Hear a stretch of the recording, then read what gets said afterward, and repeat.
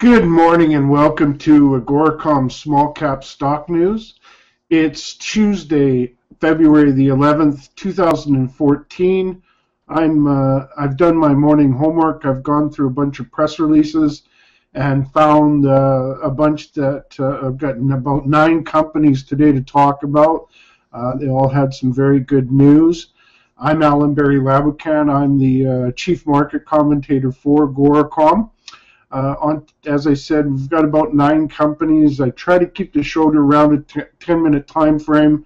Might be running a little bit longer today, but that's only because there's lots of good news out there. So we'll get right to it. The first company I wanted to talk about today was Darwin Resources. They released drill results from their La Libertad project in Peru. Had some good numbers in there. They had a 15.6 meter intersection of 1 gram per ton gold, including 3.7 meters of 3.2 grams per ton gold. They had a 7.5 meter intersection of 2.3 grams per ton gold, fairly close to the surface. So some good numbers in there that I find interesting. I'm just going to pull up their stock chart here. Having some problems with my mouse at the moment.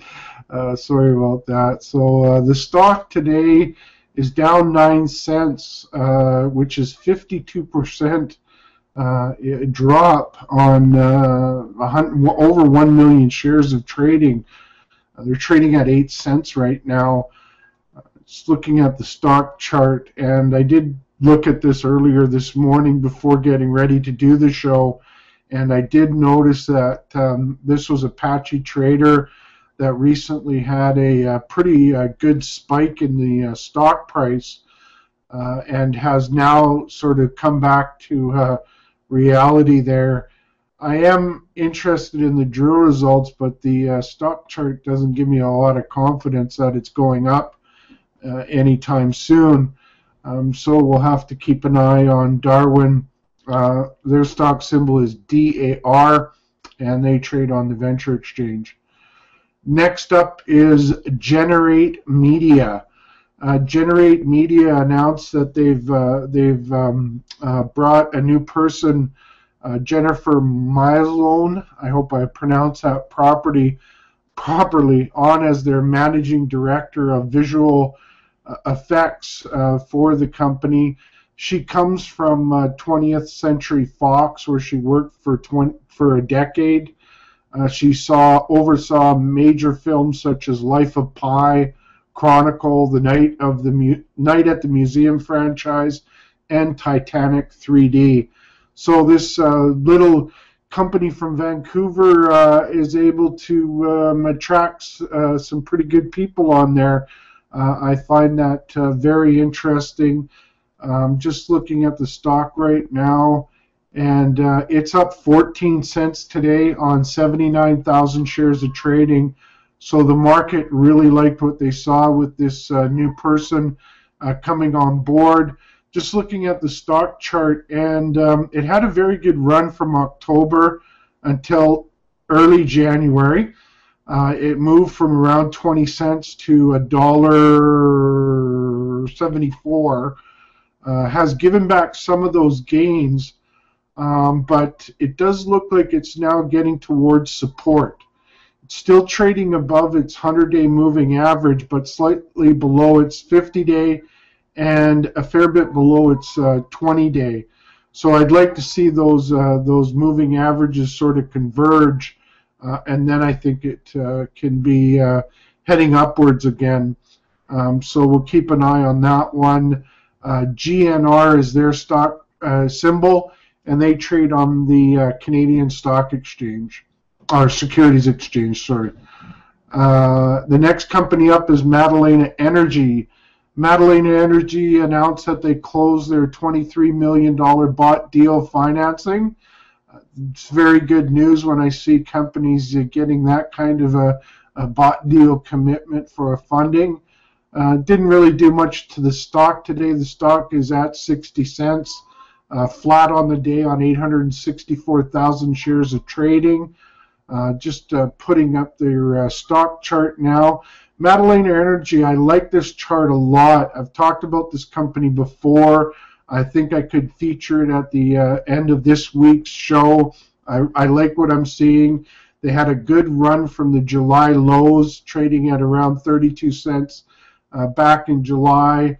Traded all the way up to 83 cents in January, in a very nice trend.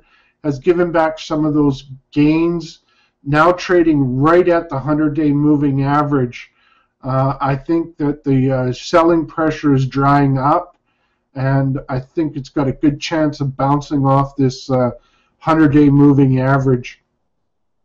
The stock symbol is MVN, and they trade on the Venture Exchange.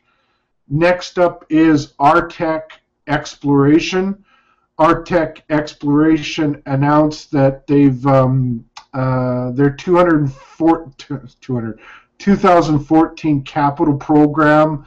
They currently have 4,800 barrels of oil equivalent production per day, and they're planning on drilling 14 to 15 new wells. Their capital expenditure budget is between 61 to 66 million. So they're planning a very significant program. Artek only has 66 million shares out. I like what I'm seeing there. They're down 17 cents today to $3.51 on 228,000 shares of trading. Just pulling up their stock chart, and they've been a pretty volatile sort of stock.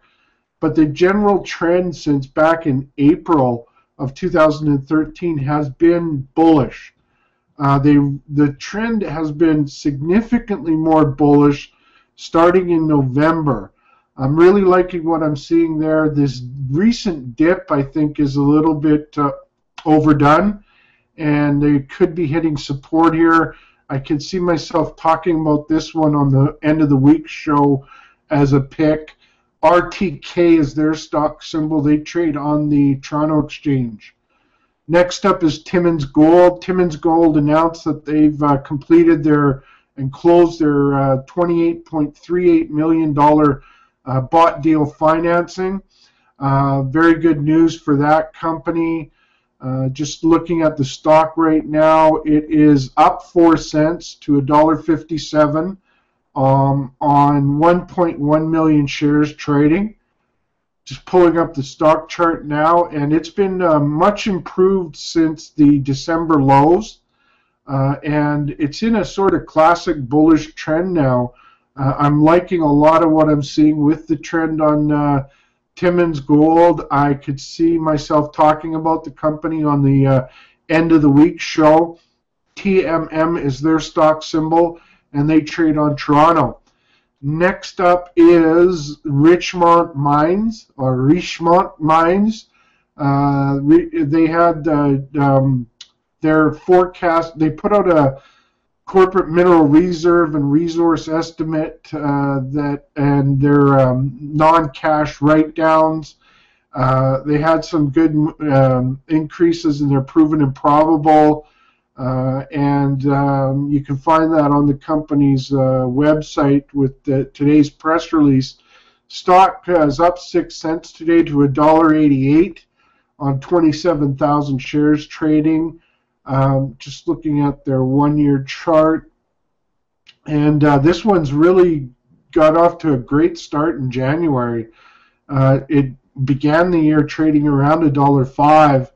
And is now up to $1.85 on a very classically sort of bullish trend here. Higher highs, higher lows, and a very narrow trading range. Those tend to be the kind of trends that can continue for quite some time, all trading above the 20, 50, and 100-day moving averages. I'm liking what I'm seeing in the stock chart. And from the news, RIC is their stock symbol. They trade on Toronto. Next up is Scorpio Gold. Scorpio Gold had drill results out from their Mineral Ridge project in Nevada, and they had 3.10 grams per ton gold over 9.14 meters at their Mary LC zone. So they had some very good intersections in there. You can find a table with the various different holes, but they've hit 3.1 meters over 9, or 3.1 grams over 9 meters of gold, 2.86 grams per ton gold over 6 meters, and there's more like that in the drilling. Just looking at the stock chart right now, stock's up a penny today to 30 cents on 74,000 shares trading. The stock chart, they got off to a much better trend starting in late November, early December, and then sort of went sideways for most of January, for all of January and February, practically. Now I want to see confirmation that they're in a ready to rally from that. So we'll have to keep an eye on that trend for the company. SGN is their stock symbol, and they trade on the Venture Exchange. Next up is Integra Gold. Integra Gold had some very good drill results out. For example, they hit 95.86 grams per ton gold over 2 meters and 11.24 grams per ton gold over 9 meters, and that confirms the continuity grade vein number 7 at the parallel zone on their project in Val-d'Or, Quebec. So very good results there. Just pulling up the stock chart now. The stock's up 10 cents today. That's a 41.7% move. They're trading at 34 cents on just a little over 1 million shares traded so far. This is a spike move. I gotta wait to see the spike settle down, but very good results there. The stock symbol's ICG, and they trade on the Venture Exchange. And the final news today is from Rubicon Minerals. This company actually had 2 news releases out today.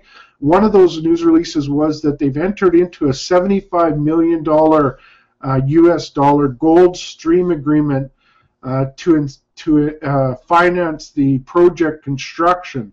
And that was the second press release that they had out, which was that they have achieved a construction milestone. They've now got their total shaft depth is now 730 meters. This is a very significant development for the company. Sinking that shaft will open the discovery up quite significantly for them. Yes, it's expensive, but once it's done, this will help the company move the project forward very significantly. I'm a big fan of Rubicon's project in Red Lake, Ontario. The market liked the news. They're up 13 cents, which is an 8.1% move today, to $1.73 on 1.5 million shares traded hands. The stock has been performing much better since December lows. December it was at 75 cents. Has since then traded as high as about $1.75, and then today made that pretty good move. It's now trading above the 20, 50, and 100-day moving averages. I definitely will be talking about this company at the end of the week show. RMX is their stock symbol, and they trade on the Toronto Exchange. So that's all the news for today. As always, before making any investment decisions, it's important for you to speak with your financial advisor and do your homework. Join us Monday through Friday at agoracom.com on the main page, or also on my website for our daily news shows Monday through Thursday, and then at the end of the week show on those 2 locations as well. At the end of the week, we do our wrap-up show with George Cholis and I, and I think you'll enjoy those as well. On that note, you have a great day, and we will talk to you soon.